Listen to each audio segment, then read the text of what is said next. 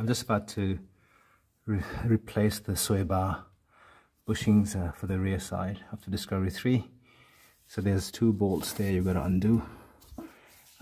This is fairly, it's not bad actually. The bushes are pretty good. I'm just hearing some clunk noise, so I just want to make sure I go and change all the bushings. Hence I'm starting with the sway bar as the first place to go, and then I'll keep changing the knuckle, the upper control arm, lower control arm, and the top and bottom of the knuckle. Hopefully that should resolve it. So the bolt is 13mm socket. So I've taken the both bolts off, so I need to lever them out using a screwdriver or a crowbar, and I'll take the bracket off and then push it out, and then I'll have to get the bushing out and push it out as well, and just take it off on this side because there's not enough room above the bush there. Yep, so finally managed to. So it was pretty hard stuck onto the bar, so I had to pry out the bush itself. It doesn't look that bad actually, the bush. It's an original Landrover. But anyways, I'm gonna replace it.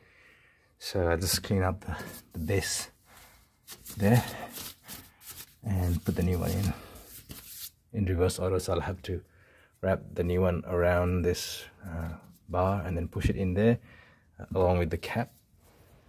So cap's got this two little recessed area that has to line up with the bushing, and you just have to slide it into the right spot and then bolt it down. But you gotta do both sides first and then only bolt, because once you bolt one side it becomes pretty tough to move the other side. So do both sides first and then bolt them together.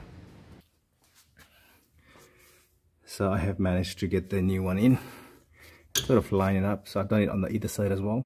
Now the next step is to put the bolt in and just push it down. I think for the rear one it's 62 Newton meter torque.